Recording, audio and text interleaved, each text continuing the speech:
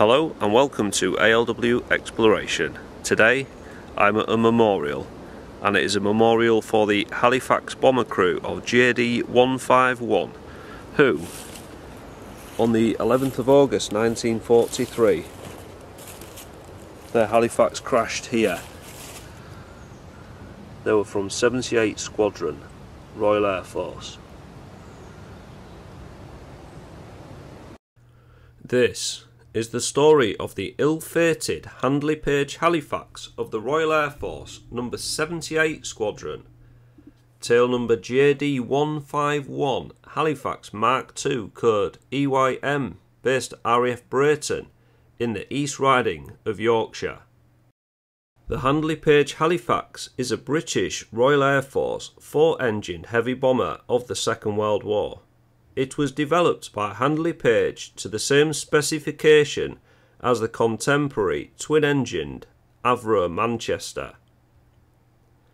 On the 25th of October 1939, the Halifax performed its maiden flight, and it entered service with the RAAF on the 13th of November 1940. It quickly became a major component of Bomber Command, performing routine strategic bombing missions against the Axis powers, many of them at night. The Halifax was also flown in large numbers by other Allied and Commonwealth nations such as the Royal Canadian Air Force, Royal Australian Air Force, Free French Air Force and Polish forces.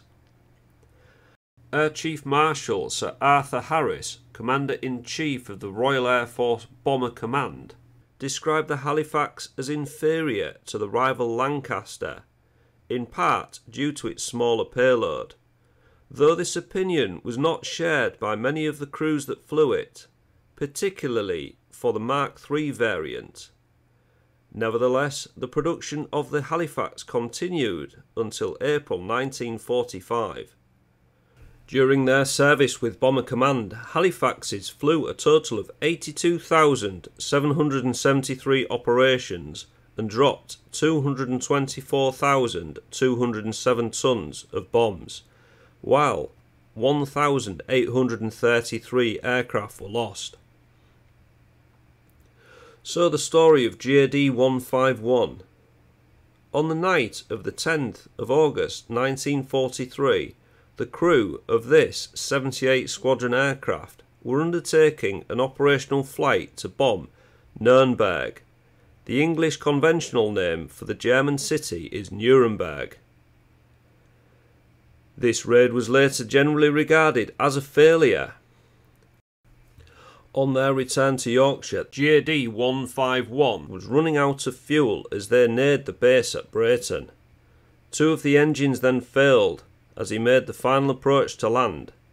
At 06:19 hours, the aircraft crashed near Wressle, just off the runway. Sadly, 3 of the 7 crew died as a result of this accident. In later years, a small memorial was erected at the woodland near the crash site. Bill Chorley's 1943 volume of Bomber Command Losses relates, quote, that the aircraft ran low on petrol while on approach for a priority landing and crashed at 06:19 short of the runway and between the villages of Wressle and Breighton, some 6 miles east-northeast of Selby, Yorkshire. 2 crew were killed and all others injured, one dying subsequently of his injuries. Chorley notes that Flight Lieutenant O'Neill was the squadron's signals leader. In the year 2000, a farmer near Wressle found some aircraft wreckage which was identified by a local aviation enthusiast as being from a Halifax. This was mistakenly later identified as being from JD151. On the 20th of August 2000, a memorial was dedicated to the memory of those killed in the accident. Subsequently, however, more thorough research has revealed this to be the crash site of another Halifax, DT524, and not JD151. So the story continues with the final hours of DT524. On the 7th of September 1943, those on board this 1658 Heavy Conversion Unit aircraft took off from RAAF Rickhall at 10:05 hours to undertake a fighter affiliation training flight. On board was a regular crew of 7 trainees working up to become an operational bomber crew. With them were 3 Heavy Conversion Unit instructors.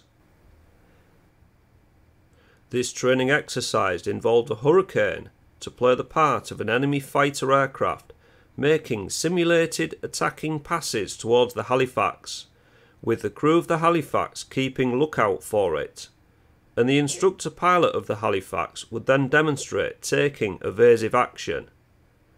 The Hurricane pilot made several attacks and later stated that the evasive action taken was very effective during all but the final one. When the final attacking pass was made, the Halifax initially went into a 90-degree bank and the starboard outer engine emitted a considerable amount of smoke. The aircraft then rolled over onto its back and lost height. Witnesses on the ground stated that DT524 lost its starboard outer propeller at this stage, and having been out of control for a time, was then partially recovered from being inverted. After almost levelling out again, it went into a spin. The starboard outer engine then broke away from the wing and it dived into the ground. The aircraft crashed at midday at the edge of the plantation shown in my aerial and ground footage of this video. This is the site all 10 airmen flying in the Halifax DT524 was sadly killed. A detailed examination of the wreckage followed. By chance, the detached starboard outer engine landed in the main wreckage trail and was quickly proven to have been broken away from the aircraft before it hit the ground. Various other portions of the aircraft were discovered to have become detached from the aircraft as it fell and were found some distance from the main wreckage concentration. Unfortunately, air training accidents like this were common. In fact, DT524 operated from the Heavy Conversion Unit at RAAF Rickhall, where the crews of smaller aircraft were trained to operate as crews in 4-engined heavy bombers. The unit prepared thousands of aircrew for service on Halifax squadrons. They paid a high price with a loss of 72 aircraft in flight training in similar fates to that of DT524. I'm Andy from ALW Exploration. Thank you so much for watching. Lest we forget. Bye bye.